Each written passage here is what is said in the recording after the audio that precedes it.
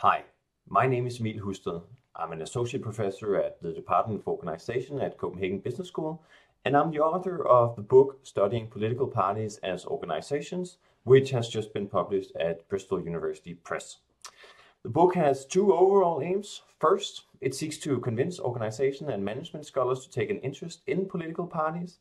My main argument here is that organization scholars could learn a lot from taking parties seriously, because parties obviously play a key role in shaping contemporary society, but also because parties accentuate and intensify dynamics that may be present, but otherwise concealed or suppressed in ordinary organizations. To provide organization scholars with a vocabulary for studying parties as organizations, I outline four analytical perspectives based on existing literature. So it's the classical perspective, the configurational perspective, the comparative perspective, and the cultural perspective. These four perspectives all rely on different kinds of concepts and employ different kinds of methods, but they also focus on different aspects of party organization and make themselves blind to other aspects. And this is why towards the end of the book, I argue in favor of an eclectic framework where scholars use the four perspectives to paint a holistic picture of the inner life of political parties. The second aim of the book is to chronicle the story of the Danish Green Party Alternativet, which in English means the alternative.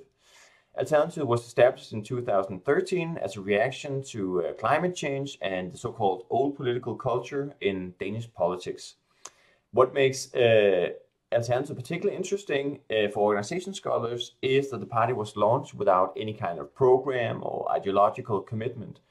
Instead, the program was developed through an open source process involving both members and non-members, which resulted in a lengthy and ambitious and genuinely unconventional political program.